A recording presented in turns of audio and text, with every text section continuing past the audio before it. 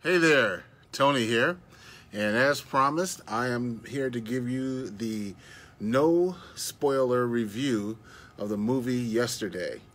Now, for those of you who don't know, the movie Yesterday is all about this guy who finds himself in a world where the Beatles, as well as some other things, don't exist. Okay? And he's a musician, and he then goes forward in the world and pretty much takes the music of the Beatles and shares it with the world.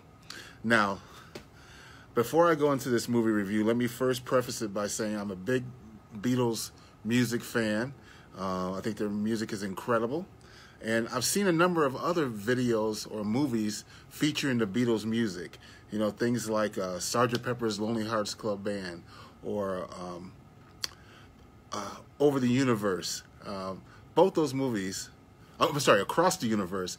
And in both those movies, they didn't do well at the box office. Sometimes they were critically panned, but I enjoyed those movies because of the music. And what I'll say about Yesterday, without giving any spoilers away, is that Yesterday is an okay movie.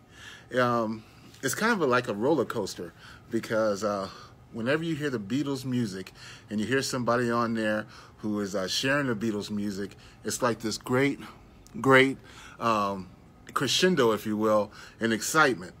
And then when they stop sharing the Beatles music and they're going into the plot of the story, it becomes less great.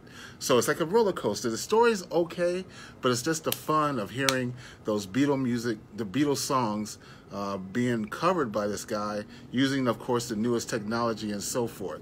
There's a couple of surprise appearances by people in the movie that I will not give away because it adds to the couple of wows that I got watching the movie. So here's what I'll tell you. If you're someone who likes the Beatles music like I do, you will enjoy this movie, and I encourage you to check it out. Now, if you're someone who thinks the Beatles are like, well, you might find the movie to be a little bit of an So that is the movie review. No spoilers. I hope that you find it helpful. You know, people have been after me to get these movie reviews back out again, and I said, you know what, I'm going to go ahead and get started. And some people were kind of upset because I didn't do it with Avengers Endgame.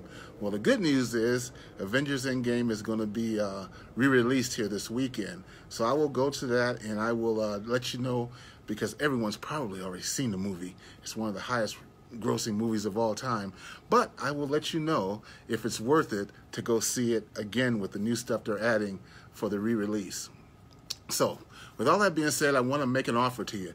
One of the things that happens at the Cineplex is that they have so many different movies, it's hard to know what to see when you go to the movies. So if you send me an inbox, a private message, I will give you the top 5, in my opinion, movies that are out right now at the general movie Cineplex, if you will. Not the second run stuff, but the stuff's at the first run theaters. I'll give you my top 5. So again, private message only. Send me a private message. I will get that to you. And I think that's it. So anyway, have a great rest of the day.